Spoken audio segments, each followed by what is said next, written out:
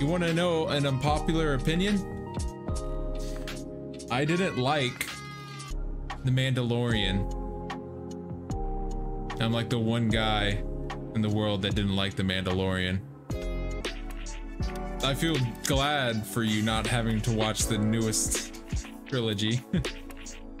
That shit was a train wreck.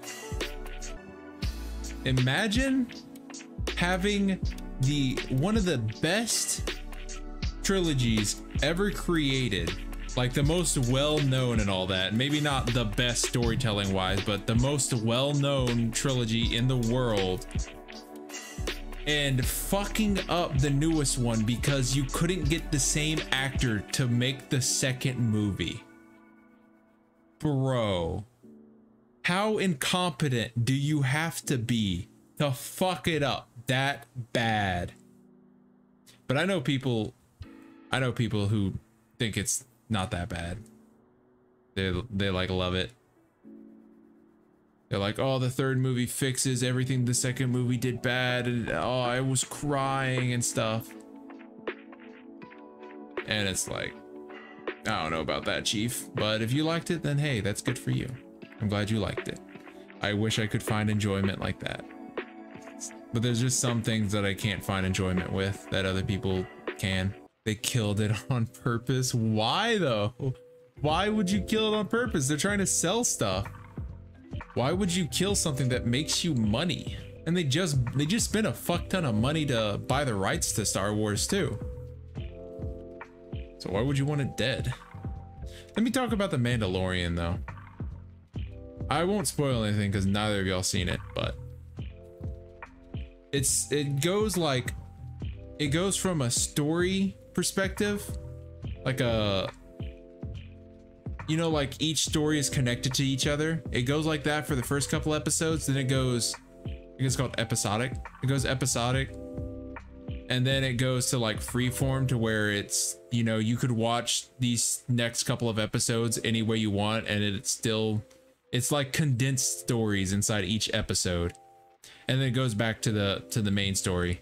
I don't have a problem with that. But what I have a problem with is they made the Mandalorian seem like a badass, but it gets his ass kicked all the time. And that's what I hate. I hate shows that do that.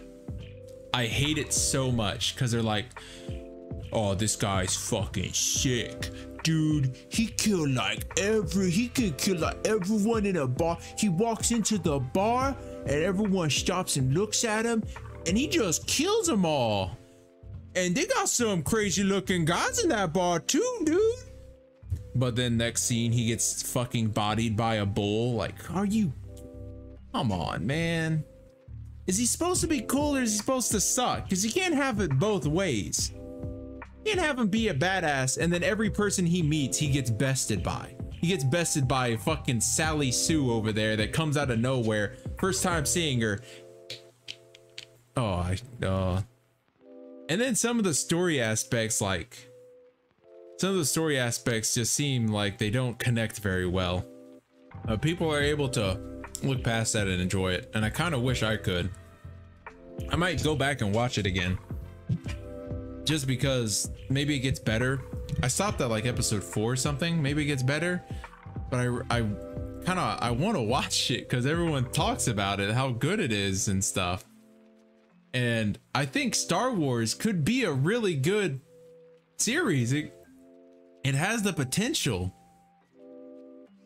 but it also feels like the entire series was meant to die after the original trilogy was over. Like, you could have your past, like the past trilogy is fine because that's explaining how Darth Vader was created, but the original just seems like that was supposed to be the end. And it's really weird. I don't know. It's a really weird feeling that they continued after that so hard. But don't listen to me. They still got the money, don't you worry. That's how I feel about the Dark Knight trilogy. Everyone loves it, but the movies make Batman sound like a badass, but never freaking show it. Yeah, I haven't seen the Dark Knight trilogy in so long. Imagine having it say that you're a badass, but you get your ass kicked by everyone. Imagine if Batman just like walked, like if Batman was fighting just some normal thugs and he gets beat up. That's what it feels like watching The Mandalorian. If they have scenes with Batman normally, but he gets beat up by a couple thugs. I don't know. I was watching Star Wars Visions. Before, I didn't have a lot of hope in the series. I love anime, by the way. I love just the art style of animation. No matter where it's from, I just love animation and how it can bring images to life. But before I watched the Vision trilogy, which if you didn't know what that is, it's a bunch of different anime studios worked on making a short little Star Wars show. And it's like one episode is all that's condensed in that story, and some can be 13 minutes long, others can be 20 minutes long. And some of them you can like see the potential for greatness, and that potential is something that I haven't seen in so long, because it's been clouded by just money hungry fucking whores. It's been so long since I've seen such good potential for storytelling. But there was one episode where it was like they had this girl. It's like what the original trilogy should have been. It was this girl. Long story short, these potential Jedi were waiting on some new lightsabers, and these were like the last potential Jedi ever. And this is after the Sith already took over and control everything. And this girl was super strong with the Force, and she has a father that made a bunch of lightsabers. She goes up to the ship, her father gets captured, she transports the lightsabers to everyone, and they're all standing like in a circle around her, and the lightsabers come out red because the lightsabers are transfixed on how you're, emotionally are and what type of skills you have. So they all turn red because they're all Sith. And it was like a trap. It was a trap set by them. They killed all the people that were coming to collect the lightsabers and surrounded them. And that was really good storytelling. That was really good. It was like out of nowhere. You didn't think they'd have a twist like that in a 20-minute episode, but they did. They pulled it off really well. And I think that's what the franchise is missing. Just really good storytelling like that. I think it could be on an episode like a series like that. If they were to go through with it, it could be on par with something like the Avatar, where this girl is trying to learn how to control the Force and all that through seasons, and then you have like the fourth season or third season be expected endpoint. Don't try to carry the series longer than its lifespan entails. Have like a set endpoint that it needs to hit, and know where the story's going to go for the entire time, and then hit it there where it's supposed to go. Don't try to make it longer or shorter than what it's supposed to be. That's good storytelling at its core, knowing when to start and end and how to carry out the entirety of the story.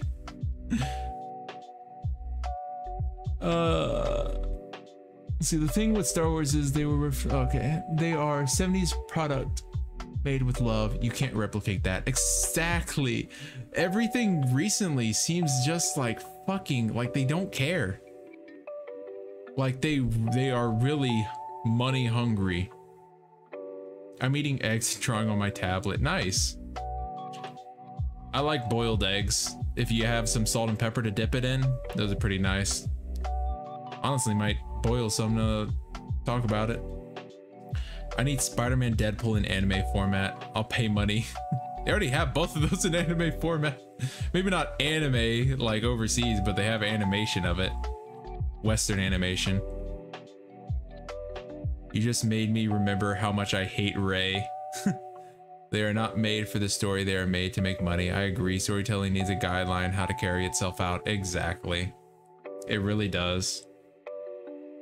You can't have that episodic format. You can't have that between like how the Mandalorian has, but it just, the storytelling didn't feel coherent enough for my liking.